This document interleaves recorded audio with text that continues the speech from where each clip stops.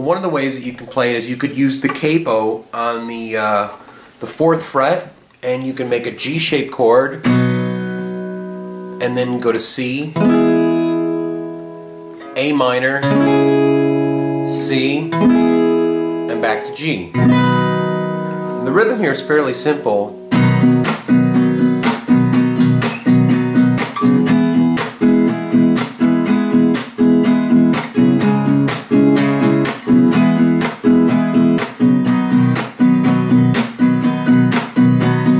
Now, as you can hear while I'm playing, you can go ahead and you can stop the strings. Stop, stop, stop, stop. And on those beats, when you stop, it really gives it a nice rhythmic flow.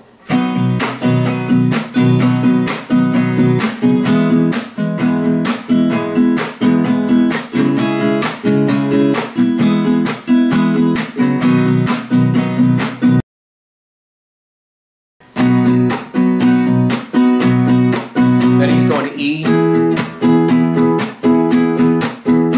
C sharp minor, back to E, and B.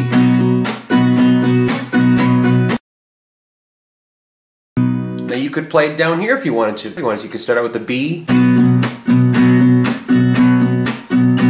E, C sharp minor, to B. One more time. B,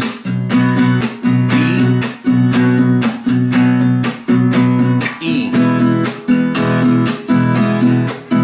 C sharp minor,